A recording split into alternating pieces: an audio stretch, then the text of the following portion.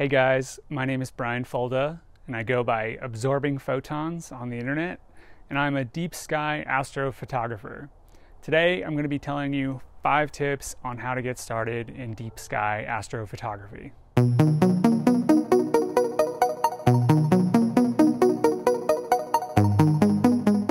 Okay, so for our first tip, we're going to talk about what kind of gear you need to do deep sky astrophotography.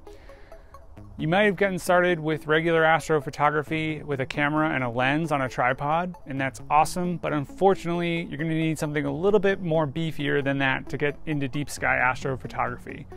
You're going to need some kind of equatorial mount like I have here. These come in many sizes. This is a huge one, obviously, but there are smaller ones called star trackers that are really great for just a camera and a lens. You're going to need some kind of optic, whether that be a telescope like I have here, or a telephoto camera lens. And last but not least, you're going to need your DSLR or mirrorless camera, or you can use a dedicated astronomy camera like I have right here. So my second tip is to plan, and then do some more planning. There are 4 things you're going to need to plan for when doing any astrophotography shoot. Number 1, your location. Choosing a place with a dark sky is really important for deep sky astrophotography. I like to use this website called lightpollutionmap.info to find dark sky sites. If you can't escape the city or you don't have a car or something like that, there are always light pollution filters that can help you cut through the sky glow. The second thing you're going to need to plan for is weather. Weather plays a huge role in astrophotography, and you're probably going to learn more about weather than you ever have before. My favorite sites to scout for the weather are weather.gov if you're in the US, an app called Astrophotography if you're in North America, or if you're not in North America, there's a really good website called Meteor Blue that generally has good weather predictions for the rest of the world.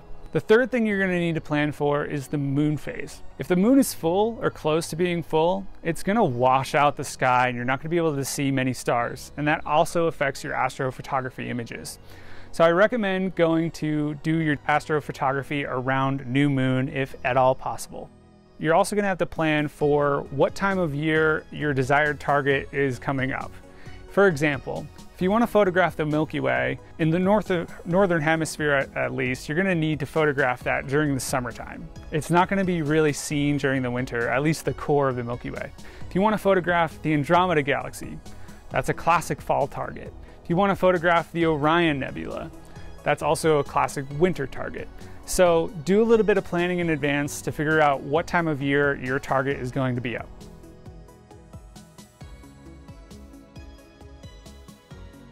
Tip number 3 is properly balancing your mount. Having a balanced mount is extremely important in deep sky astrophotography. And what I mean by that is I have something called an equatorial mount here. You have your optics on the one side, and then on the other side of an equatorial mount, you have your counterweights right here. So a properly balanced mount means that your tracking performance is going to be as best as it can be. If your mount isn't properly balanced, then it's going to put unwanted torque on the gears inside of this equatorial mount, and your tracking performance is going to suffer, which limits how long you can take exposures for. This is what a properly balanced mount looks like. So basically I can move the telescope to anywhere I want, and it will stay in that position. You'll want to make sure it's balanced in multiple axes, so the declination axis and the right ascension axis. So once you've got your mount properly balanced, the next step is to do a perfect polar alignment. One mistake I see a lot of beginners making is they don't spend enough time getting their polar alignment as best as it could be, and therefore their tracking suffers as a result. Polar alignment is essentially the process of aligning your equatorial mount's right ascension axis, this axis right here, you can kind of see, imagine an imaginary line here, with one of the 2 celestial poles. So in the northern hemisphere, we're lucky enough to have Polaris, which is pretty close to the north celestial pole, and that's a really good indicator to go by if you're just using a star tracker or something like that. So the reason polar alignment is so important is it really affects your tracking over a long period of time if you don't have it perfect. So I recommend spending whatever it takes to get your polar alignment perfect. It's taken me as little as 5 minutes, and other times it's taken me as much as an hour. But whatever it takes, just take the time and get it right the first time, and then you can not worry about it all night long.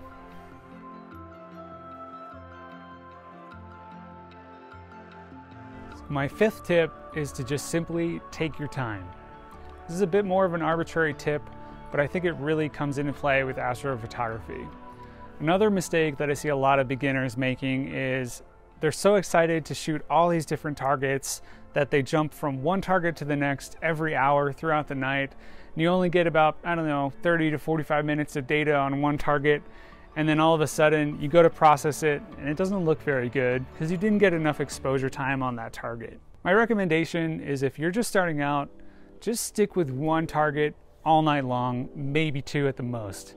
I find that my best astrophotography images come when I actually take the time to gather as much data as I possibly can on one target. That produces the cleanest and most detailed images you can possibly get.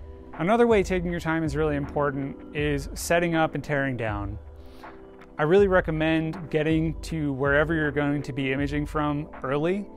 Get there at like 2 or 3 in the afternoon, set up your gear, get it roughly pointed north, and then you can kind of just take your time and get everything perfect. And as soon as Polaris is out, you can start polar aligning and get everything ready to go. So by nightfall, you can start imaging right away.